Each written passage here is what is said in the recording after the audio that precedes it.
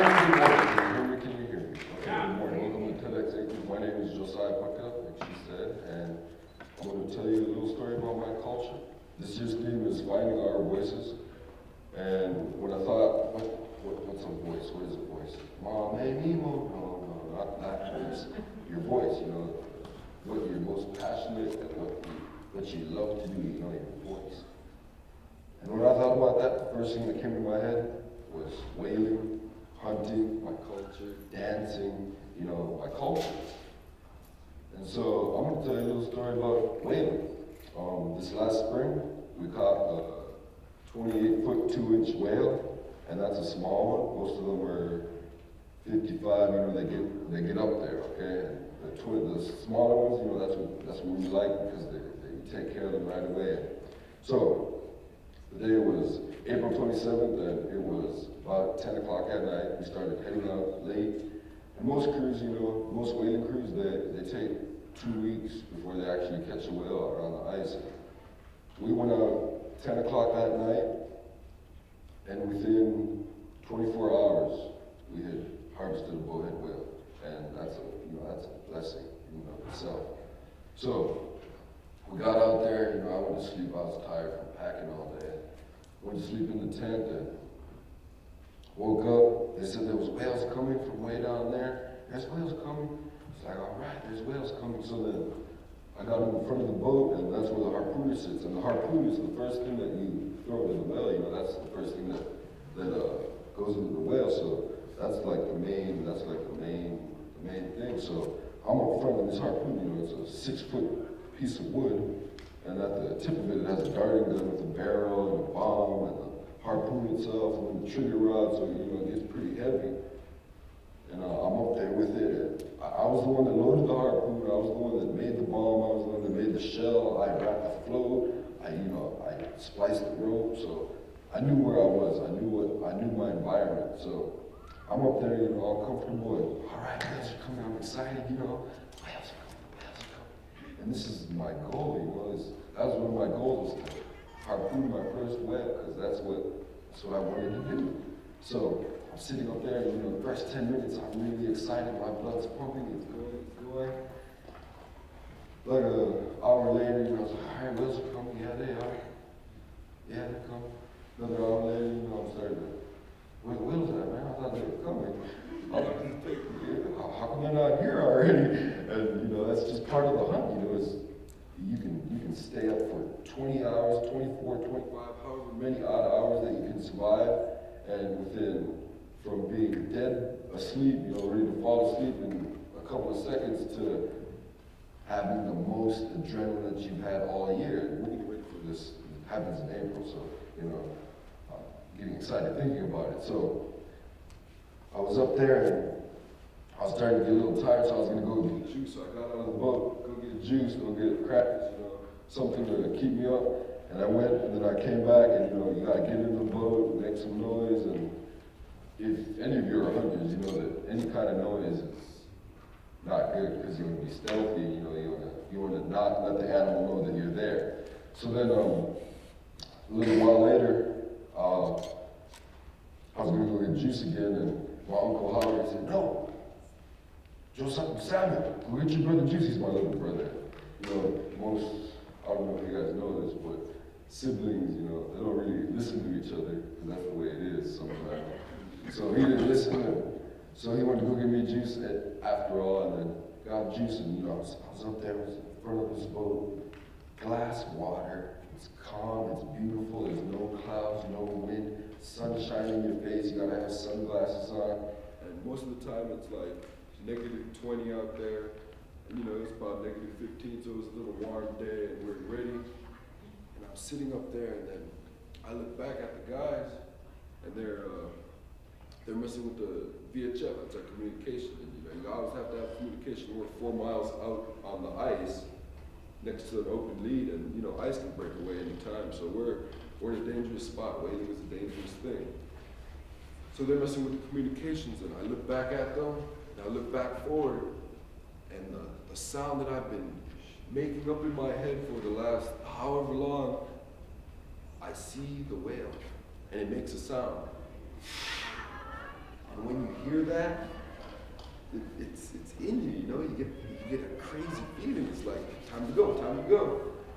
It blows, and it's kind of heading out, you know. So we're at the edge of the ice, and it's almost shaped like this, you know, straight.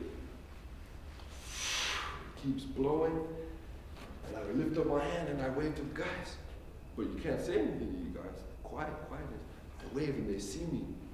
And they all get alongside the boat and they push me out after the whale. So I'm in this 16-foot homemade boat. It's made out of wood, and we have the ladies sew bearded sealskins onto it. You know, you're in a little boat and you're going after a whale. You don't even know how big it is. And you're skimming across the water, and you could hear the water hitting the boat. And I'm coming up on the whale, and I'm maybe 20 feet. And I lift up the harpoon, and then I feel a jerk. I look back, and the rope that they pull the boat back in. You know, I got no oarsmen in the boat. It's just me. They pull the rope back in, and we had ran out of rope. So then, in front of me, I see one of my biggest dreams diving, going down. And it's like, it kind of robs that adrenaline from me, you know? I like feeling good, adrenaline is good, I like it. And I see it dive, and, you know, I kind of get bummed a little bit. They pull me back in, they pull the boat back up on the launch, and we get back in there and we get ready. And then I'm sitting there again. Same beautiful, amazing scene. Even if you turn around, it's still beautiful because it's all white. You know, it's beautiful. And I'm sitting there again, getting ready. You know, I just got a little taste of what it's like. And this is my first time in front of the boat. This is my first time doing all of this. I've only seen a whale harpoon 3 times maybe before, and I was only in the boat a couple of times. So this is new to me. I like this feeling. So then I'm sitting back up there. I look back and they're fixing the antenna, because, you know, if you catch a whale, you gotta let people know. So they're back on that, and then maybe an hour later, this whale right in front of the boat, and you're sitting there, it's silent, there's nothing. And what you hear is that sound that you've been wanting to hear again. And it lets out this jet of water and mist, and it's just there. And I lift up my hand again, and I point, you know, and they all get alongside the boat. And I say, let's piotto. And that means let's go oar. So we don't have any restrictions to how far we can go. So then we all get in the boat and we start oaring. And what it is you follow the person that's in front of you. And the person in front of you follows the person that's in front of them. And eventually you get to the front of the boat. And that's where I am. And I was told that, you know, the front guy sets the pace. You know, we got a couple of guys that are smokers. And, you know, they smoke, so I'm not worried about them. You know, I'm setting the pace. I'm going as fast as I could. You know, there's a whale right there. So I'm going hard, you know. And it's an amazing feeling. You don't even have to see it. You feel it, that when your oar hits the water and you thrust forward, it's not only you, you know, you got this group of guys supporting you. And we're going through the water. I mean, we're burning through the water. We're going. And that whale's coming up, surfacing, it's getting its air. And then stuff starts happening. I don't even know what it is. I'm not even thinking anymore. I'm just, stuff's just happening. I'm doing stuff that I didn't even, you know, I didn't plan it. I've been waiting for it all my life, you know. And we're doing it. This is happening. So we're oaring. And we get maybe 20 feet from it. And I pick up my oar out of the water. The guys behind me set the pace now. I stick my oar on the side of the boat. I take my gloves off because my uncles, my ancestors, this is what they told me. They said, take your gloves off, you'll have the most grip with your hands. And my uncle even made a joke, use your nails if you have to, you know? You hold that harpoon. And so I grab it, and we're going through the water. And we're coming up on the whale, and I remember looking on the back of the blowhole. It's shaped like, you know, like your nose like this. And I remember looking at that, and I wasn't thinking, you know, this was just all happening. This was just, I didn't have to think about anything. It was just starting to do what it's supposed to do, my body, that is. And we go up to the whale, and I lift up my harpoon, and we're 15 feet away. And I throw it my hardest. I throw it my hardest, the hardest I've ever thrown. And I watch as the harpoon pierces the muktuk is what we call it, the skin of the whale, pierces it. And I watch the trigger rod. This is all happening in slow motion. It's crazy. It's crazy. That trigger rod hits it. The bomb shoots in. You know that smell of burnt black powder? Not like any rifles today. It's the real black powder, and it smells kind of funky. Smell that, and then the bomb blows up on the inside, and you can see the ripple of water a little bit. And that just happened. And what I was always taught from seeing videos from people talking to me, I talk to my elders and ask them, what do I do? What do I do when this happens? What do I do when that happens? And they said, never touch the rope up front, because we have the rope coiled maybe 50 feet, and then it goes back to the float, which is 250 feet. So this whale was right here, and I just harpooned it, and I was waiting for that rope to start going out, So I hurry up, this stuff's all supposed to happen, start going. So I started throwing the rope out of the boat, like, you're supposed to already be out of here, man. And we this is the whale, this is the ice edge, and we went maybe 100 feet, and we were right here when I was doing all of that. And we came around this side, and I was looking at the whale in the water, and it's a whale, This is a whale. You can see the white of its jaws. You can see its tail. You can see this whale. So it starts dawning on me, this feeling of, it's like undescribable. It's something that I've been dreaming about this. I've been hearing about this. I've been waiting for this moment, and it's in me, and it's an awesome feeling. And from that point on, when we got onto the ice, I knew that I wanted to feel that feeling for the rest of my life, again and again.